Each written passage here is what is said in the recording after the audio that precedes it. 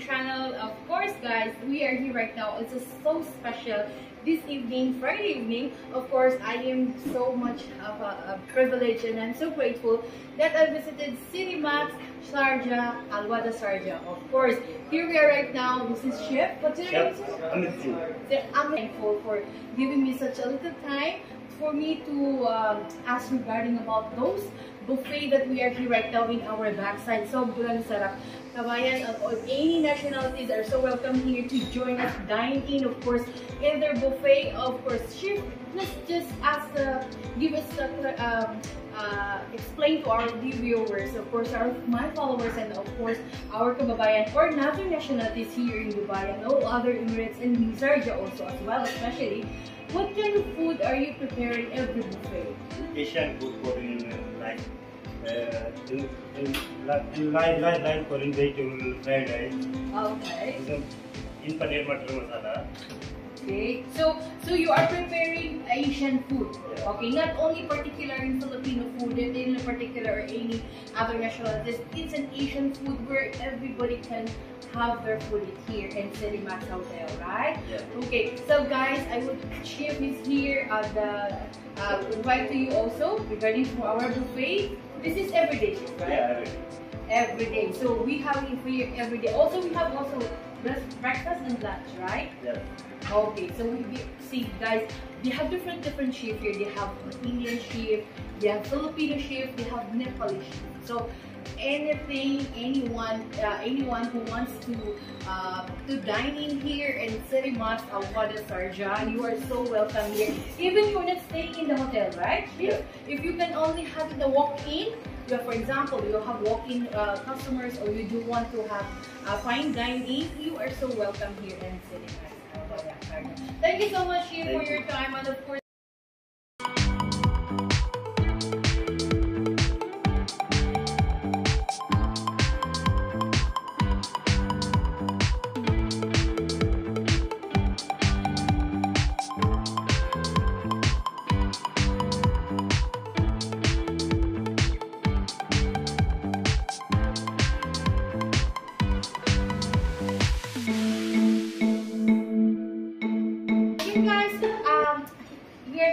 Mr. Ramesh as supervisor. Okay, sir, good evening. Of course. And of course, Mr. Ramesh here will explain to us about the different prices of our buffet here in Citymax, Wahda, Sharjah. Sir, how much is the breakfast that you are? Breakfast every day we are have 40 dirham. 40 dirhams, okay? Then lunch we have 49 dirham. 49 dirhams. And dinner we have 49 dirham. 49 dirhams. So much affordable, kabayan. And of course. Other days like we have offer like Friday dinner we have 35 dirham. Okay. Every Friday. Every Friday. And Saturday lunch we have 39 dirham. Right. Oh, for brunch. For Saturday food, it's so good because they have different, right? Different prices and promotions you have. So you can avail here even you're not staying in the hotel, right? Yes. For example, or just only walk in or something. Sir, can you please explain to our followers where is located this hotel? So the hotel is located in Citymax, Sharjah, in the Wahda Street. Okay. Yes. Near the Abu Shigara. Yes, near Busaga. Actually, it's only along the road. Yeah, when you can, it's before the Mega Mall area. It's in Abu Shagara area. Of course, you can find it here at Citymax, Wahda Road. Yes, in Sharjah. And of course, they have different branches as well. Dubai also have the Citymax, and also which other branches as well? Okay. We have also so much, so they have lots of branches. This Citymax hotel. Of course, I visited one of your hotel also.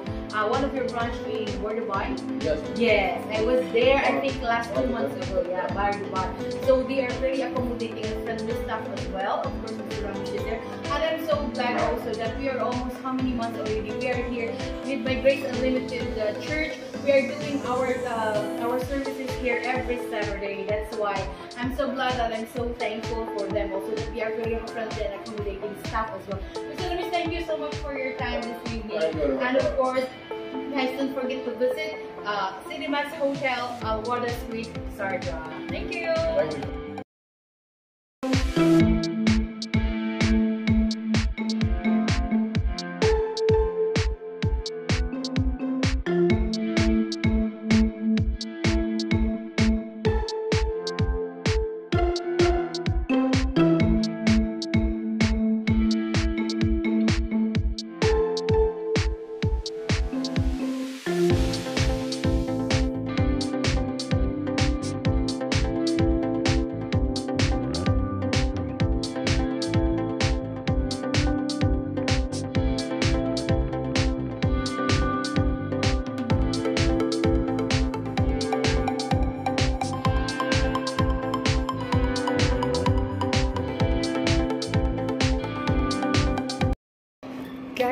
sobrang sarap ng food dito sa Citymax Wahda, Sharjah. Of course, thank you so much, Mr. Ramesh, Mr. Regis, for the opportunity that to have to dining here at the same time, of course, to stay in the hotel.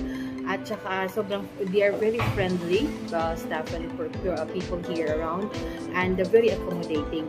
The food guaranteed 100%. Sobrang sarap ng food nila. And it's so yummy yung the sweets and everything. It's included in their buffet. So guys, please come and visit Citymax Hotel Wahda Road here in Sharjah, UAE.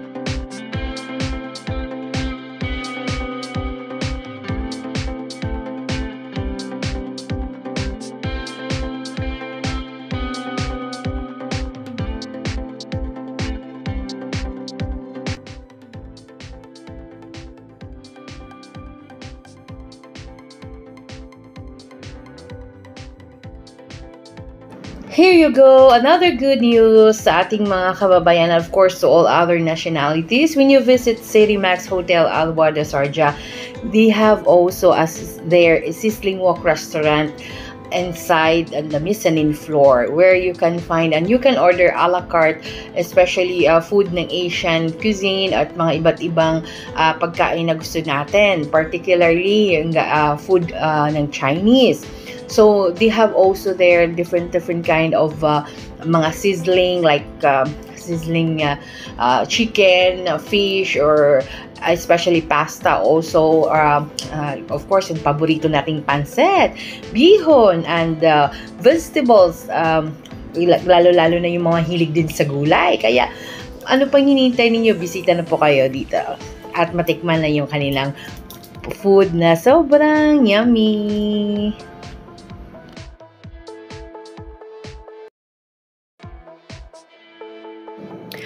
So, ayun na nga. Okay, after dinner, after your food, it's time to relax. I want to show it to you guys. Ang kanilang rooms, of course, na sobrang comfy, as in you feel comfortable, feel relaxing. Meron tayo ditong king-size bed. Ipapakita ko sa inyo as you can see it.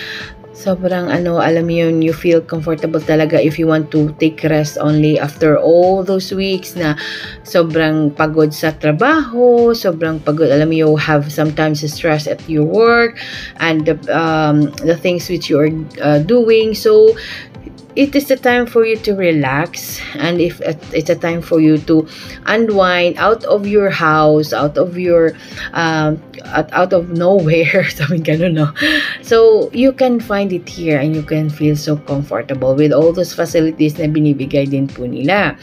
And then parang alam mo yun, you after you eat, after you relax, and then iba't ibang mga unwinding na gagawin mo, no? And then after that, I want to show you also, meron din silang sa isang room, bali 2 single bed. You can join together with your friends, with your loved ones, of course. Alam naman yan, di ba? And guys, take note po, sobrang nakaka-relax siya kasi parang alam mo yung feeling mo na pagkatapos mo ng buong araw na trabaho, so parang it's time for you to relax. You can watch also TV na with the local channels at the same time, and then okay, or di kaya you can have it also, you know, with music with you. So relaxing and so comfortable talaga. So ano pa yung hinihintay niyo? Come and visit them. At take note, it is a very affordable price yung kanilang room dito. Ayun.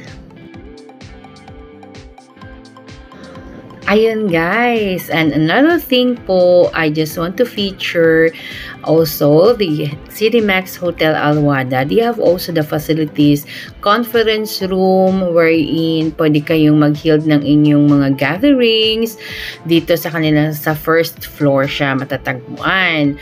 Napaka accommodating ng staff, at the same time the management itself, and they are very friendly. They can assist you anytime, whatever you want, ano yung mga requirements and mga needed ng group ninyo, either kung ano yung mga organizations that you want to hold a conference here or a gathering, they are also can provide of how many packs that you want. Actually, dito po kami nag-held ng aming mga gathering, especially sa church gatherings namin. So it is very good po talaga ang place to be with. And hindi lang po yan, pakita ko din sa inyo, after you take a shower, take a bath and everything, dito naman matatagpuan ang gym. Maliit lang siya, but then you can make yourself comfortable and with their own facilities and gadgets para po when you wake up in the morning, you can have your gym first. Before that, after that, you can make your breakfast na, o diba? So unwinding, so relaxing. Kasi if hanap natin yung ganitong mga simple lang, it's simple but you can find it relaxed and unwinding. It's so precious na yan. Kagaya natin like us here in Dubai and UAE, we are lots of pressure to our works, and not only for gents, we have also facilities for women, of course. Meron din sila for the ladies gym. So ano pa yung hinihintay nyo? You can book and visit Citymax Hotel Wahda Road, Sharjah, UAE.